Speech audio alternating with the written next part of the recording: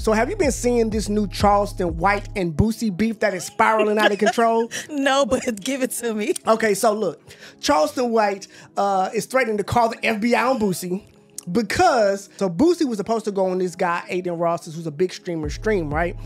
Charleston White is working with Adin Ross to kind of block the interview. Now, this is like this would have been a big look for Boosie. Him and VladTV, another big media company, got into it. It got really messy really fast. But now Charleston White was trying to do a show in Baton Rouge, which is, you know, the home of Boosie. Oh yeah. And you know, Boosie is the king of Baton Rouge, and he shut that show down allegedly. So apparently the promoter was so afraid for his life that he refused to book Boosie. So this is what Charleston White had to say about it. Boosie, I'm gonna put your motherfucking ass in jail, nigga. Boy, you making threats to the promoter? I got a recorded phone conversation with witnesses on the phone saying the promoter is scared for his life, that he got to live in Baton Rouge, that Boosie go send them people to get you. He said he can't have the show because Boosie go see. I said, nigga, I just hired the police. The promoter scary. Scary ass nigga. Yeah, nigga, Boosie is a hoe. And I bet he don't want to get in that boxing ring. See, Boosie, you gonna try to send somebody, but you ain't gonna do nothing, bitch ass nigga. I'm gonna put your bitch ass in jail, nigga. I'm waiting for the FBI to send me the right kind of number, nigga, because I'm finna make a report on your motherfucking ass to the people. And you make the man call your name specifically. The promoter specifically said your motherfucking name, Lil Boosie. He implemented you and implicated you, bitch ass nigga. Now, in case you don't know, Charleston White has been the one that has brought back snitching to make it great again. So, you know, that's been the whole kind of conversation. Now, Charleston White allegedly stopped the interview that Boosie was supposed to be having because he felt like he shouldn't be given a platform because he may or may not have had some people unalived at some point back in the past. Allegedly, as you say. Allegedly, right?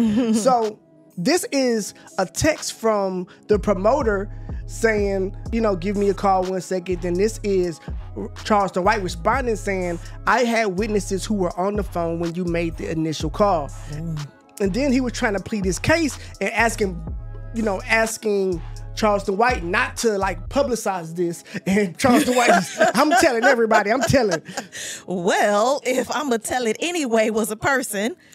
Exactly. And so in the caption he wrote, so Lil Boosie making threats. I've already contacted law enforcement concerning these possible threats against my life at VladTV. This is the reason why Charleston White said that he blocked the Adin Ross interview with Boosie. They kind of started this whole thing.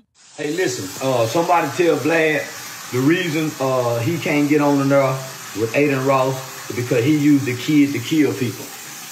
We don't want to talk about me playing no character online. Boosie used the kid. Remember Marlo Mike?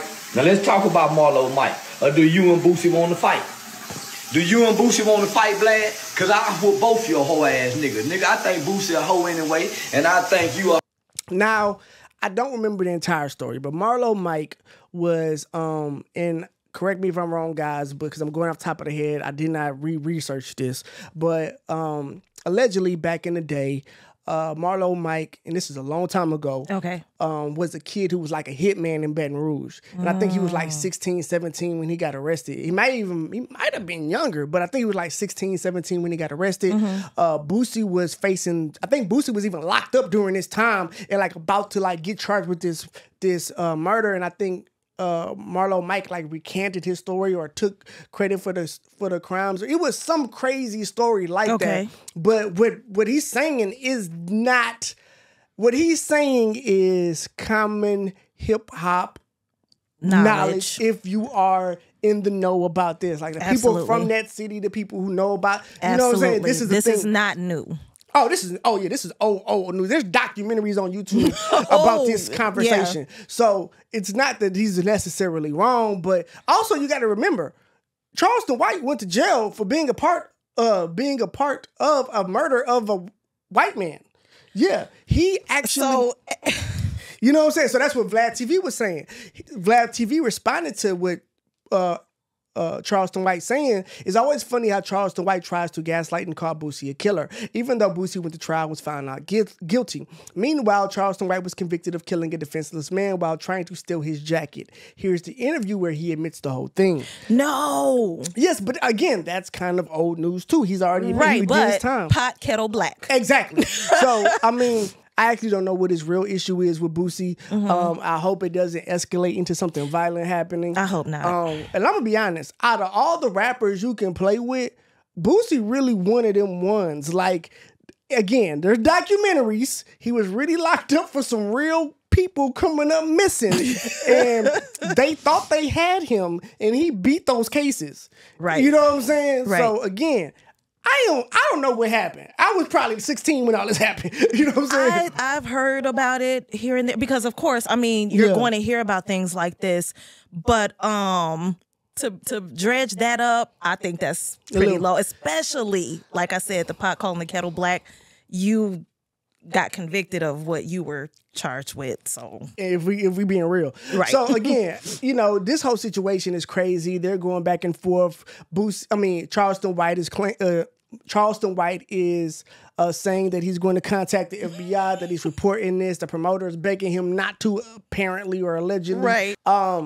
But yeah, so we'll see what happens as this evolves. This is bound to be entertaining if Charleston White is involved. Absolutely. But I don't think Boosie, he's been pretty much trying to remain silent about the entire thing, even when he didn't get the interview or get on the show with Aiden Ross. So we will see how it all plays out, and hopefully it just stays internet. Please, peaceful resolution. And maybe there is a way for them to resolve it, even though I don't see Charleston White copping a plea.